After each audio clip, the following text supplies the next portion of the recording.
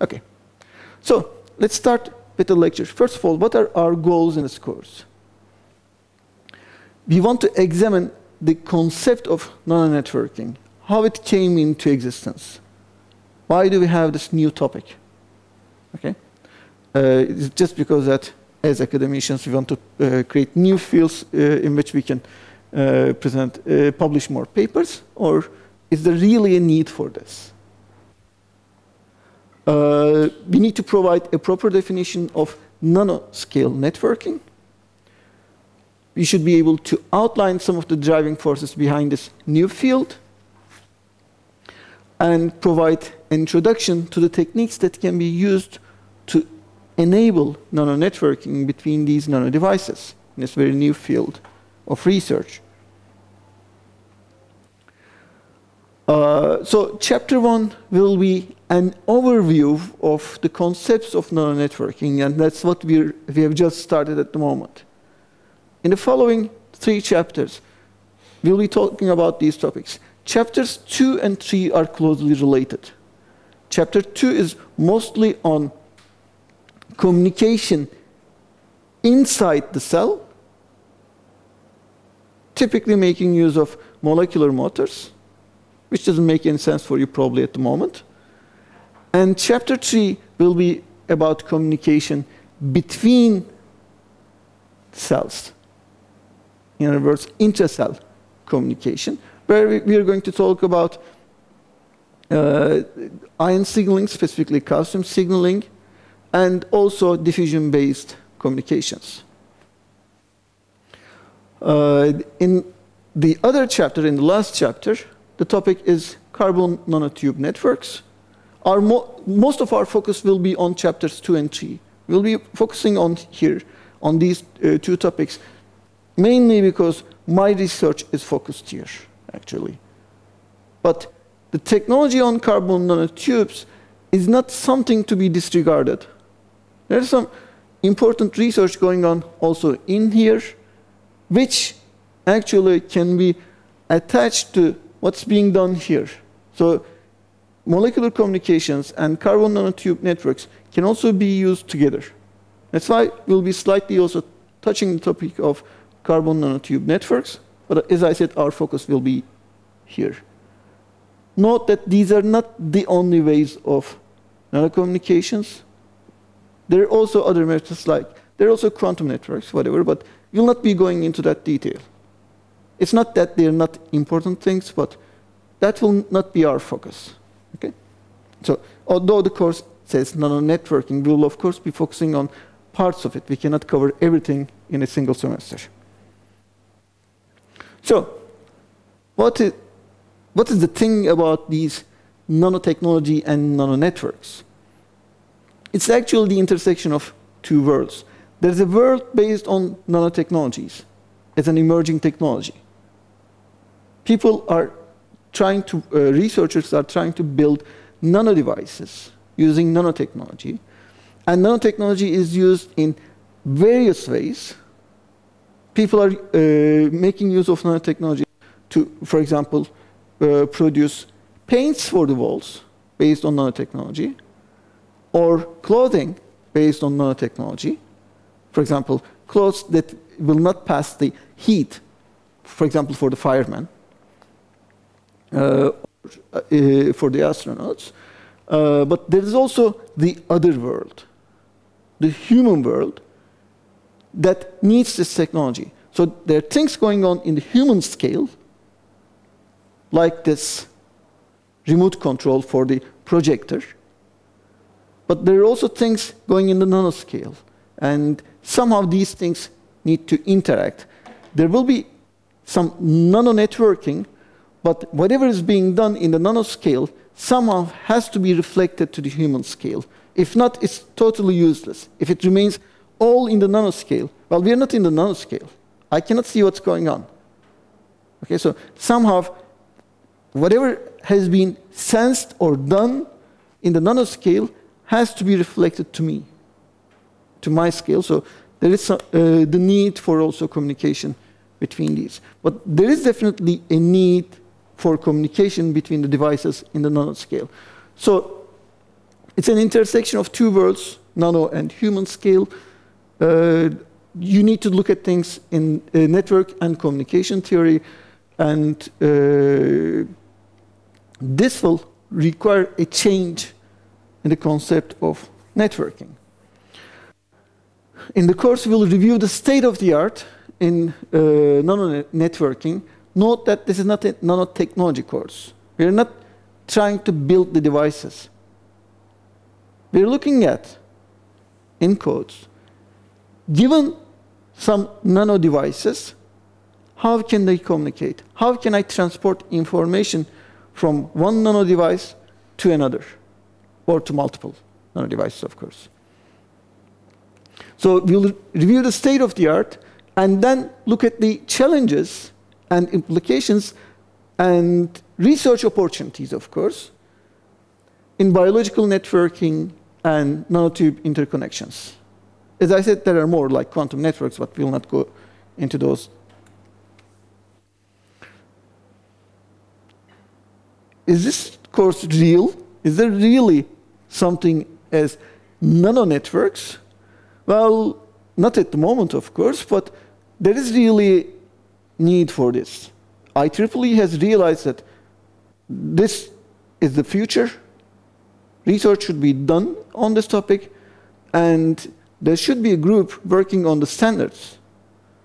So IEEE has started 1906.1 working group on nanonetworking, nanoscale, and molecular communications, of which I'm a member. And this group happens to be led by the author of your textbook, Steve Bush. And this group regularly has a meeting every month, typically in the first or the second Monday of the month. This group in the last meeting, which was on September 10th, has finalized the definition of nanonetworking. So according to this finalized definition, a nanonetwork is, pay attention, a human-designed system for communication at or with the nanoscale, using physical principles that are suited to nanoscale systems. The keyword here is human-designed. The reason for this keyword, for having this keyword in the definition, is as follows. In the nature, there are already nano devices and nano events. There is actually nano communications going on. If you wonder where it is, just look at the mirror. Your body is actually using nano communications. You have your cells in the body, and the cells are communicating with each other. Look at your immune system. When an external intruder enters the body, actually what your immune system does is, with the communication, it first detects this intruder, and then using communications, it organizes the immune system cells to attack this intruder and resolve the problem. There is really nanocommunications going on. There is nanocommunications going on in your body at the moment. You're seeing me. Because there is, your eyes are acquiring the image, but then this information is being transported. It's a very short distance, but it's being transported to your brain. And also inside your brain, there's some communication going on between the neurons to decide what this is. That's how you realize all of these letters or my face. Similar with your ears and all your senses. So there is already nanocommunications in your body. That's not the only way. Nanocommunications is working everywhere inside the nature. The problem is it's not human controlled. We observe that it's happening, but at the moment I'm not able to say, well, this nano device or nano thing, let me say in general, should send a 1 or 0 to this one. Okay? Actually, I should correct it. Yes, we're able to do it, but at a very small scale. We'd like to develop some mechanisms to do this in a better manner. Okay? So that's what we mean by human designed. It should be human designed and human controlled. Naturally happening things are, yes, they're nanocommunications, but it's not a concern of this working group because it's not useful for us. So the human design means a system that occurs as a result of conscious human intervention. And the nanoscale, this has also been a great discussion, what nanoscale means. But the final decision is that nanoscale refers to dimensions of less than 100 nanometers, 100 or less. We were also discussing whether we should take it up to 1,000, but the final decision was this way, at least for the moment. Sorry.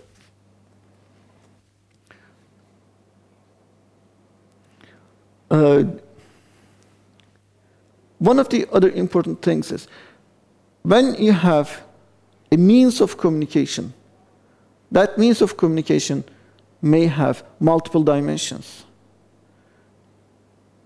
The device, the antenna, the physical entity that is being used for transporting information, whatever it is. Like for the case of molecular communications, that would be a molecule. It might have multiple dimensions.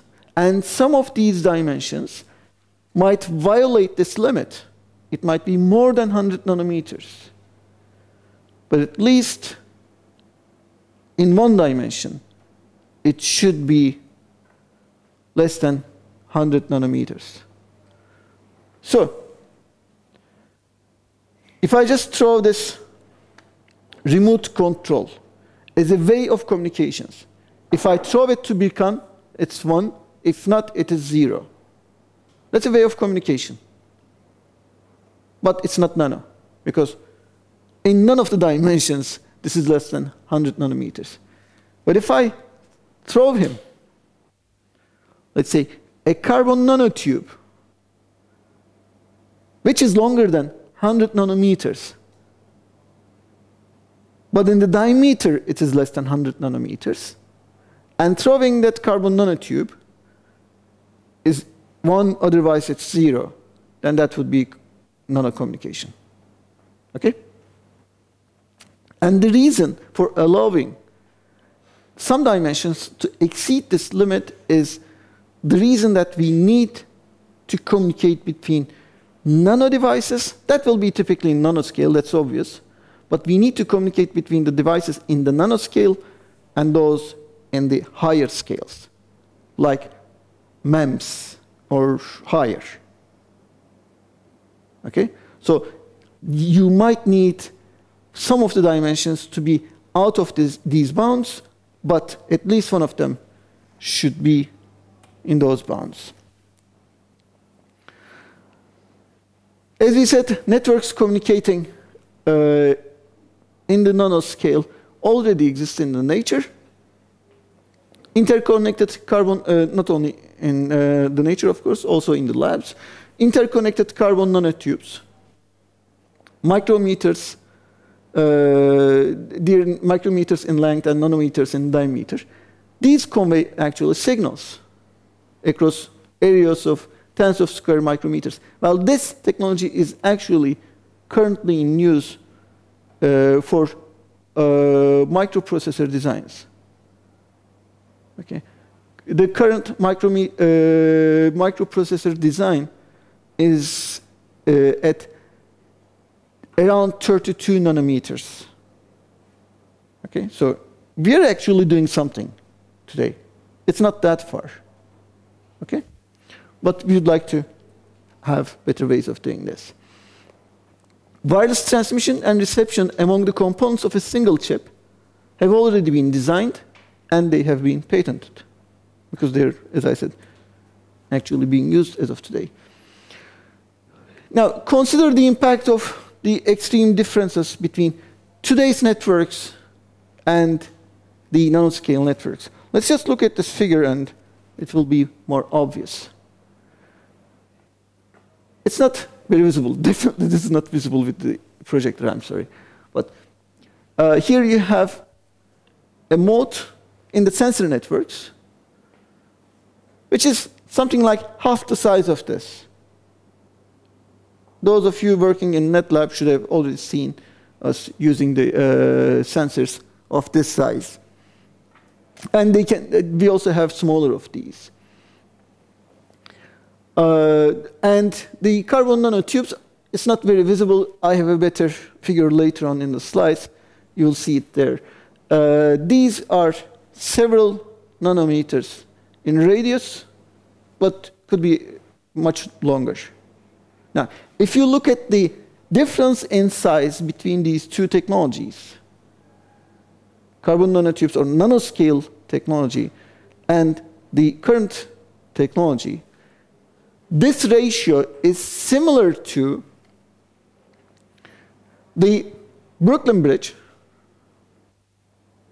the ratio between the Brooklyn Bridge and the tip of your finger. That is the ratio in the size. Okay? So this is greater than 500 meters. This is around, your finger is around, the tip is around 3 centimeters, whereas this is several micrometers, and this is around 55 millimeters in size. Thus, clearly, it's much easier to manipulate and replace the components in today's internet using the nanotechnology.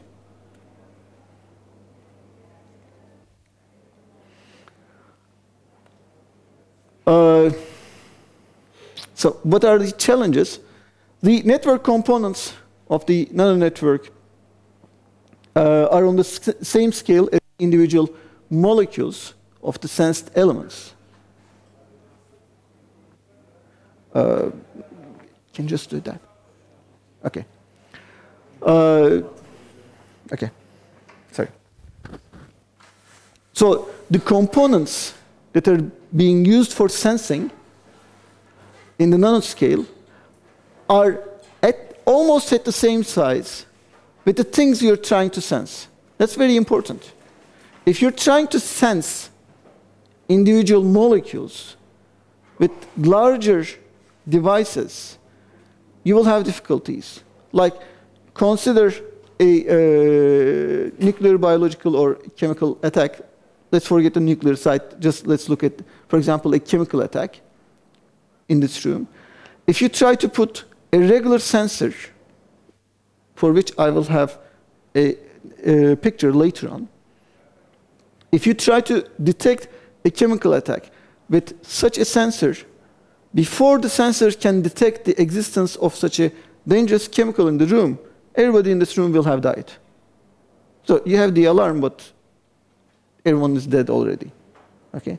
But if you try to do it at the nanoscale, it's easier to detect even individual chemicals, individual molecules, because the regular sensors typically look at the concentration of that chemical in the environment, and it has to go beyond some threshold for the device to raise an alarm.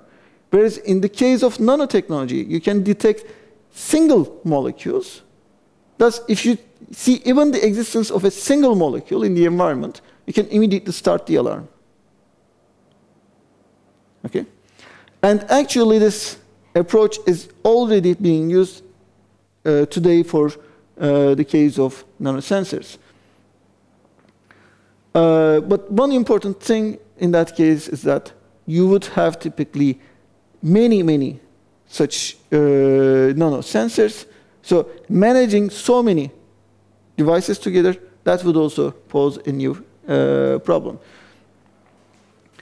The problems are twofold. So the significant increase in the complexity of the nanoscale systems due to the large number of components, the large number of sensors, for example, within a compact space is one challenge, and the other is a mismatch in the size of the networking components, and also you need to make them individually more difficult to detect and handle. One other problem is the possible attacks to your nanoscale networks. Network itself could be under attack. So the attackers may try to utilize the nature of both the small scale and the strong relationship with the fundamental physical objects. Like the real viruses in the biological systems may cause a problem for molecular communication systems. So in computer science, we used to mean something else for virus. Now we revert back and start talking about the real viruses now. Eavesdropping might be important. So you can do eavesdropping by tapping the nanoscale network with the attacker's network sensors at the same invisible scale. You have your nanoscale network, and the enemy attacks with nano devices. How do you detect those enemy nano devices? It's more difficult to realize them. The denial of service can be done by flooding the nanoscale networks with physical matter. Just send many of them, and that will end up with a denial of service. And careful and controlled faults in the physical nature of the network can be created to corrupt the integrity of the information also. So some of these challenges, of course, they exist also in the regular networks. Solutions from the macro scale networking can be proposed for use in on-chip networks. We have a technology called network on chip, or in short, NOC. The implementations for the routers are in different ways, as you know. We have packet or circuit switching, which is the regular thing, you know, what you learn in CmpE475. There's dynamic or static scheduling that you also have discussed up to now. But there's also concepts like wormhole or virtual cut routing, virtual cut-through routing. So in the case of wormhole routing, what you have is you have large network packets, but you chop them into very small pieces. And these are now called flits, which stand for the flow control digits. Now the header flit has information about actually the destination, where it is trying to go. Okay? And the header flit goes first, finding its way throughout the network towards the destination. And as it is crawling through the network, it's setting up the route for the subsequent flits that are carrying the information itself. Okay? And the information flits are just going behind the header flit. Now, the header flit is so small that, since it's small, it can be easily decoded, and the network can process it in a fast manner. So as the header flit and subsequent data flits are flowing, it looks like a worm crawling through the network. That's why it's called wormhole routing. And the tail flit, which is at the very end, is actually doing the bookkeeping operation. It's just closing the path as it's going. Okay? So the head flit finds the path, the tail is closing the path. So the wormhole implies the way the packets are being sent. As I said, the address in the header flit is short, so it can be translated before the real data itself is coming. It's not like you have to receive the whole packet and then you process the header. Just see the header, immediately decide what to do, and the subsequent ones, okay, you're with the header flit, just go that way. You don't touch it. The router can quickly set up the routing and then get out of business. Does not touch it anymore. And the packet may occupy several flits. As I said, this way it looks like a worm. And cut-through routing is similar in concept. We'll not go into that. For the case of network-on-chip research, the majority of the implementations for routing on the chip are based on packet-switched or synchronous networks. But some of these network-on-chip topologies and architectures maybe are actually injecting data into the network, not through one NIC. Remember, NIC was the actual interface into the network. It's not using a single NIC, but they're using, for example, 4 sub-NICs to allow for faster transmission.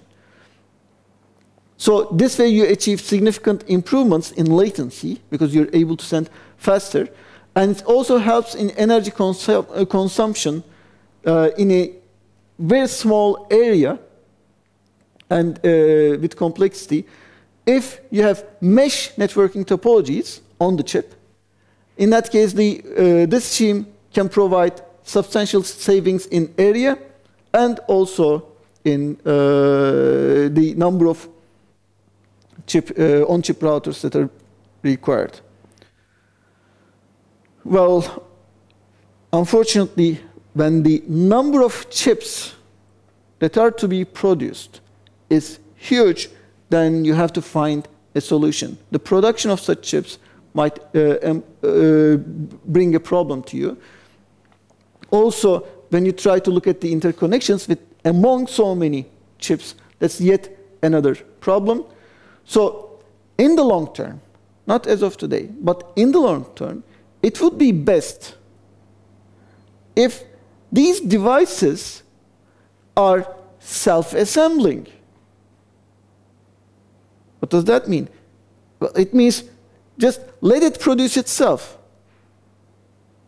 You put the device and it produces more components and also organizes for the communication in between. If you can do this, that would be great, right? Well, this is actually what's going on in nature. You just put a few fish in a lake, and the fish are self-assembling, let me say. They're reproducing, and they're communicating in between. It's better than producing somehow in the factory or in the lab environment thousands of fish and then putting them in the lake. Can we do this with the current technologies? So if you can do that, that would be wonderful. And some of the links also in such a complex environment where you have many, many components, some of these links might be such that now these processing elements cannot work on a single clock cycle. The chip properties might lead to many errors. These errors could be transient, intermittent, or permanent communication errors. You have to also cope with this. It's not like you produce something and then you keep on using it. I'm sorry, yes? you are talking about here is not a regular chip that we know, right? Well, exclude that self-assembly part I mentioned. If you don't have that feature, yes, it is similar to the chips you already know. Okay, but the components on the chip, these are nano devices, right? They're produced using nanotechnology, but the chips you're using inside your laptop are also being produced with nanotechnology. So the chips you already know are already using nanotechnology. You want to ask, are they alive? If you're asking whether the components are alive, not as of today. I was asking, could it be possible in the future? But not as of today. The ones we're at the moment discussing are electronic components. But you might have variations in the future, which are biological components. That's what we're trying to come at, actually. So, as we said, there might be errors in the system, but you don't want to throw out the chip when there's an error. Although there might be errors, the chip should be able to function. It should still be able to function. The dimensions we're discussing are very small, which will create problems in the distribution of a reliable clock signal throughout the chip. And such uncertainty will bring more problems in the communication for on-chip technology. So these are the things that should be attacked. There are two major research thrust areas here. One is the design, simulation, control, and coordination of robots. Sorry, this is about nanorobotics. Sorry, I didn't realize that we went into the other subjects here. In the case of nanorobotics, there are two research areas that are focused at the moment. One is the design, simulation, control, and coordination of the robots in the nanoscale dimensions. And the other one is the overall miniaturization of these robots into micrometer sizes. Of course, if the overall robot is in micrometer size, the individual components need to be in the nanometer size. And the objects with overall dimensions at or below micrometer range should be utilized.